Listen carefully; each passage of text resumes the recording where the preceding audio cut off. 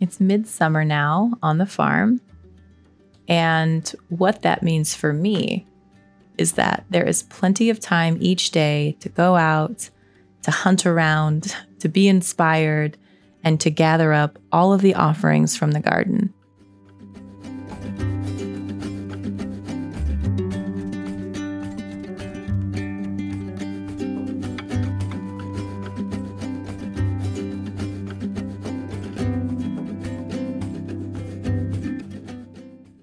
Though the potager gardens are full of all different types of flowers and herbs and vegetables, right now when you're walking through, there is one thing in particular that stands out among the rest because of its fragrance and because of the presence that it kind of commands.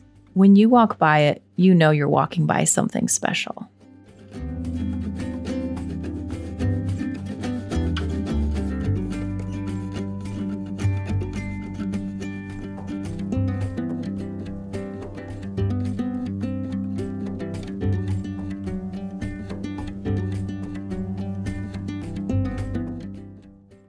It's not the cosmos. It's not the borage, though lovely as they are.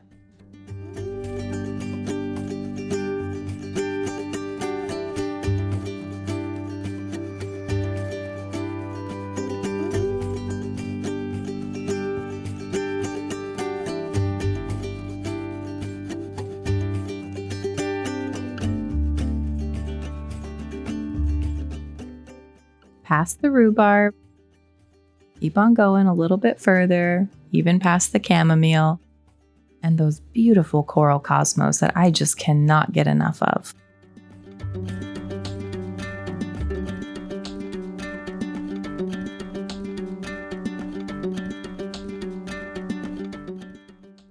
It's not the thistles.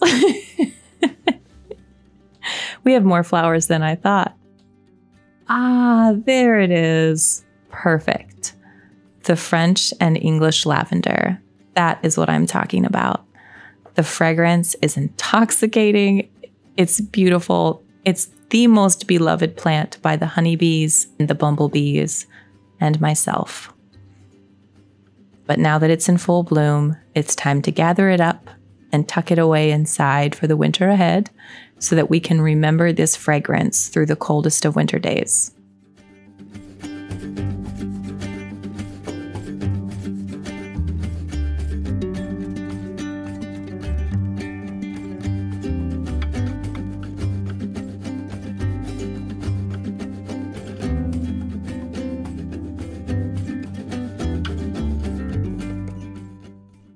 This is a task that, of course, must be done in the early morning or the late night because the bumblebees and honeybees are so prolific on the flowers in the garden this time of year.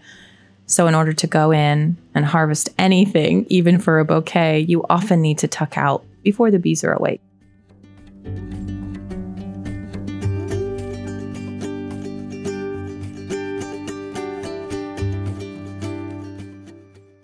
It seems like the bumblebees this year are extra active. We've had quite a few friends visiting our garden as of late, and I am always eager to see them because they're roughly the size of a small hummingbird and incredibly loud as they buzz around, but they make the flowers flop, and you can always tell where they are, even though they're graceful in their own way.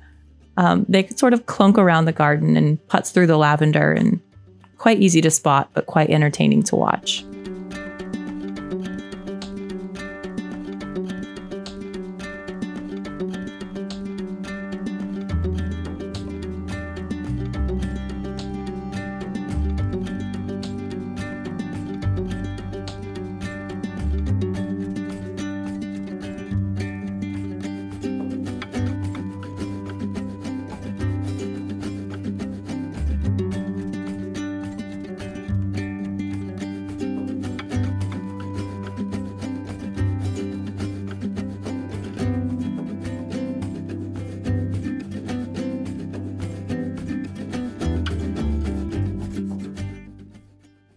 So you know me, I never travel anywhere in the summer without a basket. And today I have a mind to gather up these bundles of lavender and tie them up and store them in this basket in the living room, simply because I love to look at the lavender and I love to smell it. Though I've gotten quite used to having lavender oil in my diffuser, so I must say the dried lavender isn't quite as potent as I once thought it was. But even still, having the bouquets around bring a bit of the reminder of life in winter. And so we gather them up and tie them up with twine. And as hard as this is to do, and thinking I'm taking away the bumblebees' food, though truth be told, they have plenty to eat here in this garden, this lavender will actually re-bloom again in the fall if I cut it all the way back right now.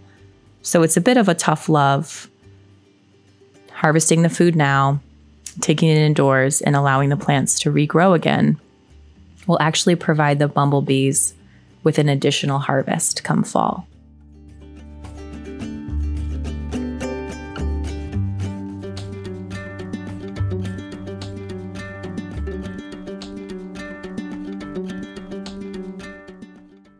I think there are some things in life worth doing just because they're beautiful. And even though dried lavender certainly has a practical element to it to be used for perfume or in teas, the beauty of a lavender bouquet almost makes it worth it despite all of that.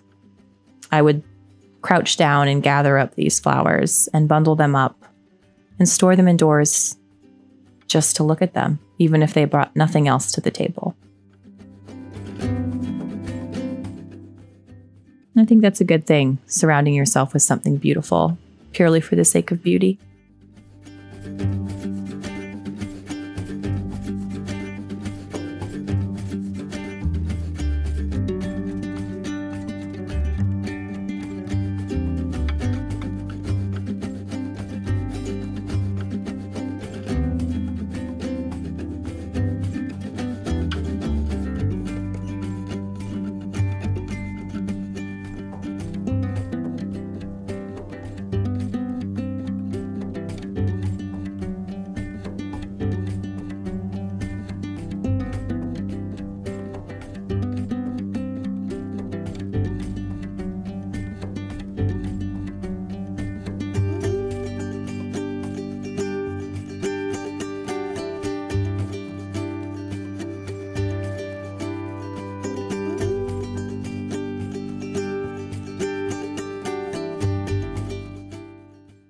It just so happens on this particular Saturday morning that I have a giant chunk of Jersey butter from Cece, and I have this fresh lavender at hand. And basically because Stuart begged me, I decided to make some shortbreads to enjoy with our espresso.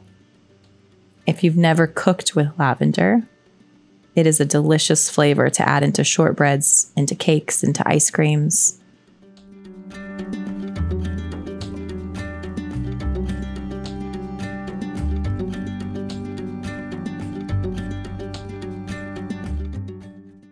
Look at that butter color. My, my, my.